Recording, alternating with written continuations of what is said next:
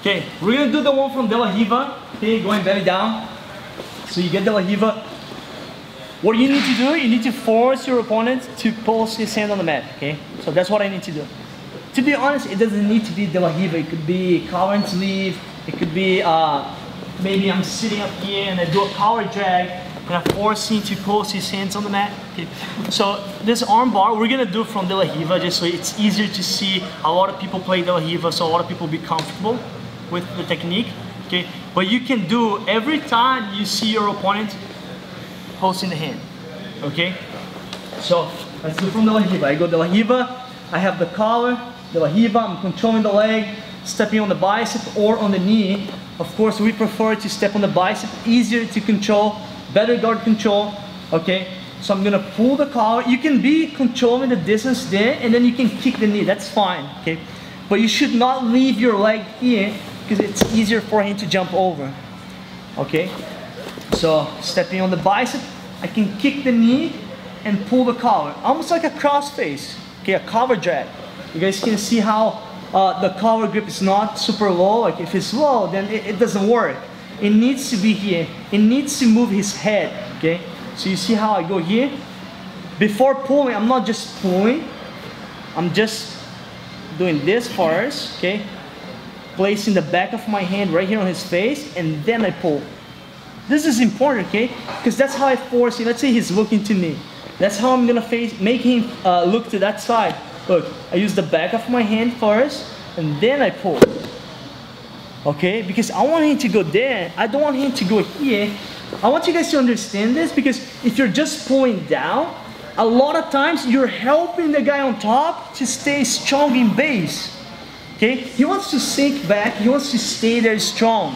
So if you're just pulling down, you're almost like you're helping the guy. Okay, I'm not moving him. I'm helping him to stay like strong. Okay, so it makes more sense if I go here. I'm making him look to the side, and then I pull, I kick, and I twist the knee. Boom, right there. Okay, that's why the technique works. A lot of times people will say like, oh man, I'm pulling it. You know, this guy's just too good on top. Strong base, there's no way, I can't move him. No, you're doing the wrong technique. You're using the wrong technique. If you're just pulling down and kicking, it's not gonna work, okay? You need to step on the knee, you need to pull like a collar drag, and you need to, let's turn this way. You need to make sure you're using the grip here. Look how I'm twisting his knee, I'm pulling the grip, okay? Putting pressure on the knee, look, right here. I get to this position. He has to post his hand, otherwise I'm gonna sweep him, okay? So one more time. You're playing De La Riva, you step on the knee, you do like a collar drag, and you're pulling the grip and using your knee to twist your opponent's knee. He's posting the hand. Okay. Now let's start here again. I never let go of the collar. You see the collar grip? It's gonna stay there until the end. Okay? Why? If I let go of the collar to hug his arm, he's gonna posture up. It doesn't make sense, okay? So I need to keep holding the collar to maintain him in this position. Of course, I'm not gonna stay here forever, okay? It's gonna be fast. But anyways, I need to keep pulling, okay? Because when I step on his hip, I wanna bring my hips close to his arm. You see the huge gap right here? Let's say I let go of the collar. When I try to attack his arm, he's gonna escape, okay? Now, if I'm pulling the collar, when I go up, look this.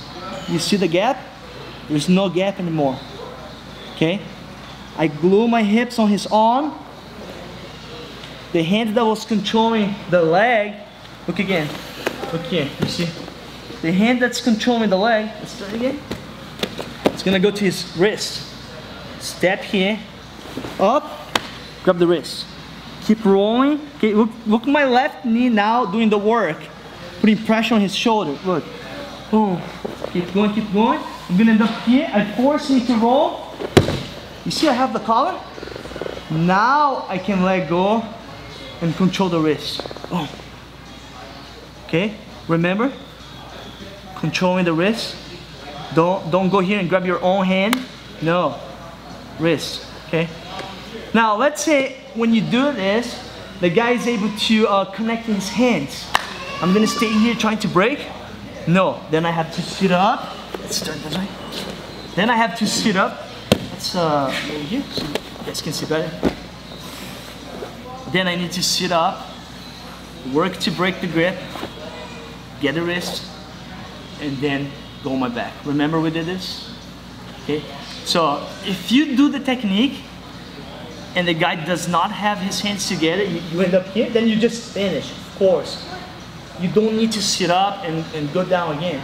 Okay. But let's say you do the arm bar and he's able to get to this position. Okay. I'm not strong enough to break the grip from here. I'm gonna lose the arm bar. Don't even try. Even if you do break the grip, you're gonna lose it. Oh, too much space. Okay.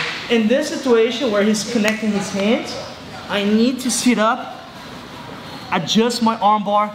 You see how I'm pulling his arm up, like pulling his shoulder up, adjusting the arm bar. Okay, I can't allow him to be facing me. You see how he's turning into me, like towards me, because he's hiding his elbow. So when I feel that, okay, what I need to do, I need to pull him this way. See how I'm forcing him to look that way? Okay, that's how you readjust the arm bar. Okay, if he's flat, it's fine. But if he's facing that way, that's the best option.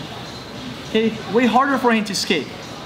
Now I break the arm bar, or I break his grip to get the arm bar. Remember, you don't go on your back. This is wrong. You're gonna lose the arm bar right here. Oh, you lose it. So you stay here. You see my chest on his tricep, on his elbow. There's no space for him, no gap, super tight. Okay, so I break the grip. I go 1, 2. Now I can go. You can finish here, yes, but remember what I said, this is better. Oh. Okay, so we did this, you know, a few weeks ago, or a couple weeks ago. I want to focus more on getting the arm bar now, but I just wanted to review, okay, once you are there, make sure you have a good control, you have the right grip. You don't want to do all this work to get there, and then you lose the arm bar, okay? So let's do the arm bar from De La Riva. Okay, De La Riva, belly down arm bar. And then make sure you do a good job controlling, finishing the position. Okay, finishing the submission. All right, let's go. 1, 2.